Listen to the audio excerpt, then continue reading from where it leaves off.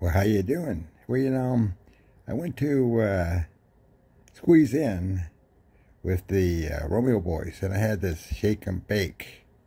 It's pretty damn good.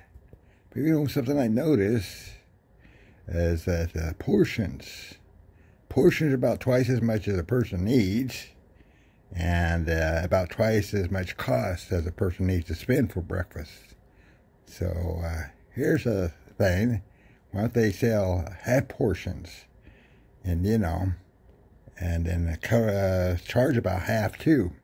It'd be just about right.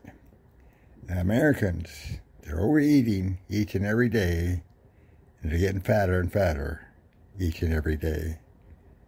Think about it.